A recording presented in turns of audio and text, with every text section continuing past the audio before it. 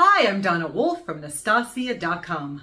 These crochet star stitch coasters are easy and quick to make. I'll show you how to crochet them in this video. They are made with 3 rounds of double crochet stitches, and then the star stitch along the edges. To do this, I'm using about 50 yards of 100% cotton yarn and either a G or H hook. To begin, I'm starting with a slip knot on my hook, and then I'm making a chain 4. I'll slip stitch to the first stitch to form a ring. I'm only making a chain 2 since we won't count this as a stitch. In the ring, make 12 double crochet stitches. Again, we're going to skip over that chain 2 in a bit, so we need to make the full 12 double crochet stitches. Once the 12 stitches are made, skip over that chain 2 and instead make a slip stitch into the first double crochet stitch. For the second round, make a chain 2 again. This time, on this round, we're going to make 2 double crochet stitches in each stitch around. So make 2 double crochet stitches in each of the 12 double crochet stitches from the round below it. If all goes well, you will have a total of 24 double crochet stitches once you are finished with this round. Once I've completed my 24 double crochet stitches, I'll do what I did before and skip over that initial chain 2. And instead slip stitch into the very first double crochet of round 2. For round 3, I'll start with the chain 2 again. This time, the pattern on round 3 is 2 double crochet stitches in the first stitch, followed by 1 double crochet in the next stitch. And then I'll repeat. 2 double crochet stitches in the next stitch, followed by just 1 double crochet in the next stitch. Continue with this pattern around. If all goes well, you should have 36 double crochet stitches once completed.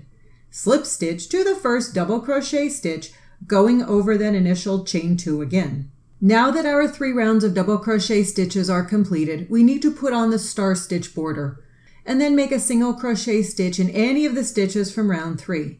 And then for just this first star stitch, we'll make a chain 3. Now we're going to draw up 5 loops. The first one is in the second chain from the hook. Loop 2 is in the third chain from the hook. Loop 3 is in the side of the single crochet stitch. Loop 4 is in the base of the single crochet stitch. And loop 5 is in the next stitch over.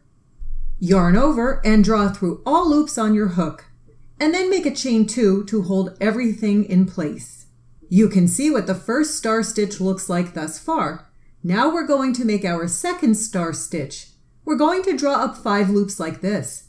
Draw up 1 in the second chain from the hook, the next one in the eye of the star stitch, the third one in the side of the star stitch, the fourth one in the base of the star stitch, and the fifth one in the next stitch over. Yarn over and draw through all loops on your hook, and then make a chain 2 to hold everything in place as well as prepare yourself for the next star stitch. Going forward, you'll repeat the process of the second star stitch that we just made. You'll go in the second chain, the eye of the star, the side of the star, the base of the star, and then the next stitch over. Yarn over and draw through all loops on your hook, then follow that with a chain 2. Continue this process around the circle. When you make the last star stitch, it's not really easy to connect it with crochet, so we'll just fasten off our yarn like this, and then take a yarn needle and sew the last star stitch to the first star stitch with just a stitch or 2 to hold everything in place. Fasten off and weave in all ends.